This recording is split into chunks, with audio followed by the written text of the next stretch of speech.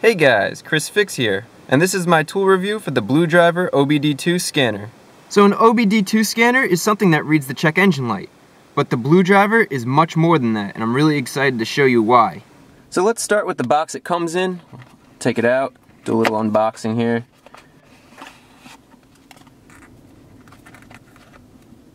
This is very small. It works off of Bluetooth, so you're going to need a smartphone or a tablet. But there are no wires to get in the way, and the app is free. So now you have an idea of what we're looking at. Let's go check out the box. Right on the box it shows you where you could get the app. You could get it for Android devices or Apple devices. The back of the box shows us that we have a 1-year warranty. It works on iPods, iPhones, iPads, and pretty much any Android device with Bluetooth. On here it specifies that this will work on all 1996 and newer vehicles that are sold in North America, and then all vehicles sold in Europe 2001 and newer, and that's for gas, and then 2004 and newer for diesel. For Australia and New Zealand, it's all 2006 and newer vehicles, and then it says for other countries, check your manual for OBD2 compliance. And the BlueDriver is designed in Canada and made in China. We're in my pickup truck, which is a 2001 Mazda, and like most cars, you just go underneath the dash, and this is where you'll find your OBD2 port. All you have to do is grab your BlueDriver, match up the connector, and push it right in. So right now I don't have the app on my phone. I'm going to show you how easy it is to get it in real time. You just go to the Play Store, type in BlueDriver, hit install, accept. It's downloading, it's installing, then you hit open, and boom. The great thing about the Android app, you can see right here, it's asking you to turn on the Bluetooth so it'll connect automatically. So I'm just going to hit yes.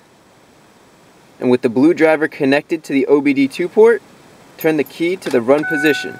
The blue light will flash and it'll let you know it's connecting to your device. If it flashes red, then there's a problem with the connection, and just restart this process. On the screen it'll let you know the device was paired, and then now you can use the scanner.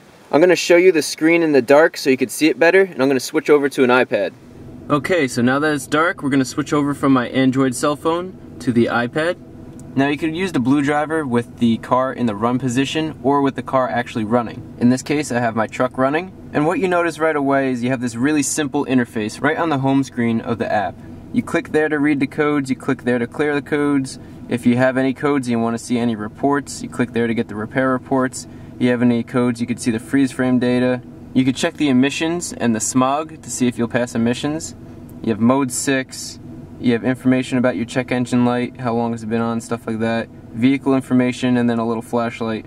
And then at the bottom here, you could click live data, and then the live data pops up if you want to look at that. And you could click at the bottom again where it says more, and then you get like the options and stuff, the user manual, settings, updating the sensor, other stuff like that. So we'll go back to the main screen, now that you got a quick overview of the app, and let's go to the most common feature with this thing. It's read the codes, which sets it apart from most of the other OBD2 scanners, is this right here. On most OBD2 scanners, you could check the check engine light, but with the BlueDriver, what you could do is you could check the check engine codes, you could check transmission codes, ABS codes, airbag codes, and other module codes. So right now you can only get the airbag, ABS, transmission, and other module codes on American vehicles such as Ford, GM, and Chrysler. But you could get the check engine light codes on any OBD2 vehicle. But since we're in a Ford vehicle, let's go do a full scan. So we're going to go to all system modules and check that one. And it's going to go through this process. It does take a little while, but that's because it's scanning everything. And by little while it takes like 2 minutes. Okay, so after about 2 minutes, we get all our information popping up on the screen. Let's take a look. You can see here we don't have any check engine lights, we don't have any transmission lights. We have one powertrain control module code. It's a P1000. And then if you click on the code, depending on if the data is in, no, the data isn't in their database. If your VIN number and the code is in their database, it'll give you information such as probable causes and the top reported fix, so what people have done to fix that code. But a P1000 code is just a OBD2 system readiness check. It's nothing important. So we'll go back. So we got that one done. Now we have two anti-lock brake module codes. It's a C1233 and a C1234. Again, you could click on the code to see if it comes up, but there's no data in their database for my vehicle, so it's not going to tell me what it is. Again, you could just look it up real quickly. And they always update any information they get, so every Monday there's new updates. So maybe this week my vehicle isn't in their database, but the next week it will be because they see that I'm running it. Now you can just tap right here to clear those codes specifically. I'll clear the powertrain module code as well. And the last code that we have is a B1318 code, and that's listed under generic electronic module codes. It means that the battery voltage is low, and I actually have a problem because my fusible link is bad. So I'm going to clear that. I'm going to fix my fusible link soon. I'll have a video on that, and I'll explain all about that. But that gives you a good idea how you can read the codes and clear the codes. If you wanted to clear all the codes really quickly, you just come here and you hit clear, and it clears everything. Now let's just say you do have some check engine light codes or transmission codes or ABS codes or airbag codes, whatever the case may be, and you want to know more about the codes. You just come right here to repair reports. Here's a sample report for a P2716 code, and you just click report, and this is a pressure control solenoid circuit malfunction, and that gives you all of this information right here. It gives you the 4 possible causes of this check engine light. It could be that the ECM has failed, or there's different problems with the shift solenoid. It gives you the top reported fix, and the top reported fix is to replace the PCM. It gives you 3 frequently reported fixes, and then down here it gives you all the fixes that people have done that have also worked. So with one check engine code, you get all this information potentially. Again, it doesn't have all this information for every check engine code for every car, but based on your VIN, based on what codes that you have, you could get a lot of information, and it just makes diagnosing the problem that much more simple. So we're going to go back, let's check out other features. Freeze frame, if you have a check engine light and you want to know when the check engine light happened, under what conditions, you'll get all that information here. Obviously I don't have a check engine light, but you could see all the different parameters it'll be checking. The smog check, we'll check that out. You could run a smog check, I'm going to do that right now. And this will actually run a smog check so you know if you're going to pass emissions. So before you head over to DMV to go get your car inspected, you could come here and check it yourself. You also have mode 6. This is a great feature, again that is not common on most OBD2 scanners. What mode 6 does is it allows you to check each sensor and to see if they're within the parameters. So you could click on a sensor, for example, this is the rich to lean sensor threshold voltage, and then you can see specifically the voltage. Okay, the minimum, here's the value that we have, and then your maximum. And you could do that for a bunch of different sensors. So that's mode 6. You could go over here to mil status, and then if your check engine light is on, it'll give you information such as how long it's been on, like if it's been on for 3 days, 20 days, a year, and then how far you've been driving with it on, which is really helpful for when you're buying a used car. Then you can have your vehicle information, and basically you just enter your VIN, and then it'll give you information on like where your vehicle was made, what year, all that good stuff. The last thing they included is a flashlight, and I just blinded myself and the camera. And you could turn your screen into a flashlight so you could see things. For example, I'm working in my truck right now on top of my center console. And that could actually be pretty useful, especially if you don't have a flashlight. Usually cell phones have a flashlight feature though, but a neat little addition. Now let's go over to live data.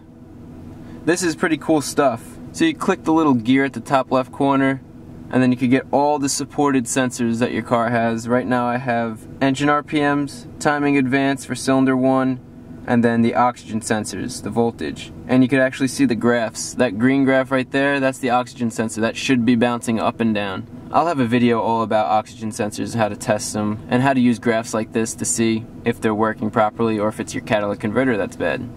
Now if you want to save this information or you want to share it, you just click in the corner here. That pops up, you can email it to yourself, put it on Twitter, Facebook, make a copy, put it on Dropbox, pretty much get it to yourself any way you can. Another neat feature, if you click on the arrow here, you get a gauge. Not only do you get a gauge, but you'll also get the voltage in a digital readout, and you'll get a little graph under here. So these are just little features that the BlueDriver has that I'm trying to point out to you. And that's basically it. So now I'm going to go turn on the sunlight, and we'll finish up this product review. Okay, back to the daylight. Overall, if you can't tell, I really like the BlueDriver. For the price, with all the features it has, especially the capabilities to read airbag codes, transmission codes, ABS codes, and all those other different modules, that really sets this apart. Not only that, this is really easy to use. It's super easy interface. People who don't know about cars, if you're a beginner, you don't really know too much, but you don't want to spend a lot of money, and you don't want to take your car to a dealership, check the code yourself. You could use this. You could get all that good information on repair reports, and it's just something that's going to be helpful. Now, I've been talking about a lot of positives, some negatives. You do need a smartphone or a tablet.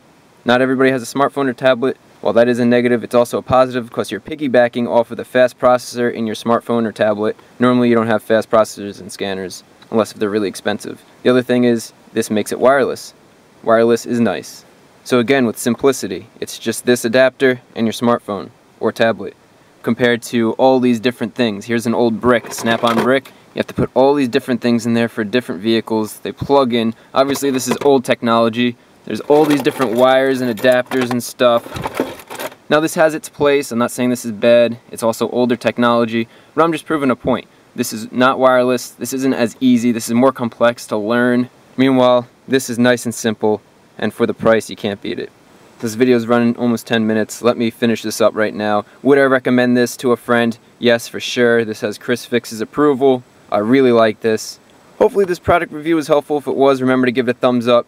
As always, you could find a link to this product in the description, so make sure you check that out. And also, if you have any questions, just comment below. And I'm curious, what kind of OBD2 scanners do you guys use? I know there's a bunch of different ones on the market. They have other Bluetooth ones just like this, but I'd like to hear what you guys think.